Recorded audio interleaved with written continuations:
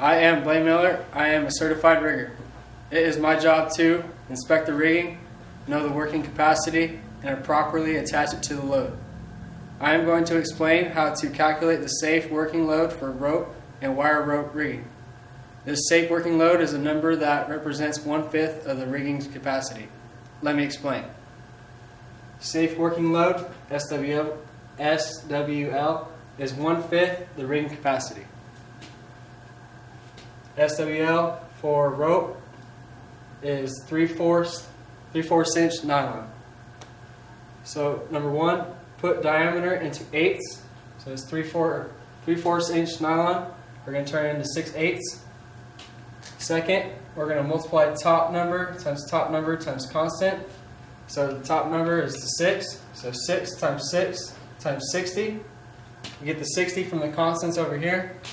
Vanilla is 20. Polyethylene is 35. Polypropylene is 40.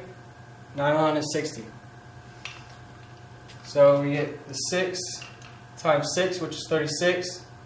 And then times that by 60, we get 2,160. Number 3, answer is in pounds. Safe working load equals 2,160 pounds. Next, we're going to do the safe working load for wire rope, and it's 1/2 inch cable. Number 1, diameter times 8. So diameter is 1/2 inch. So 1/2 inch times 8/1 equals 8/4, which reduces down to 2.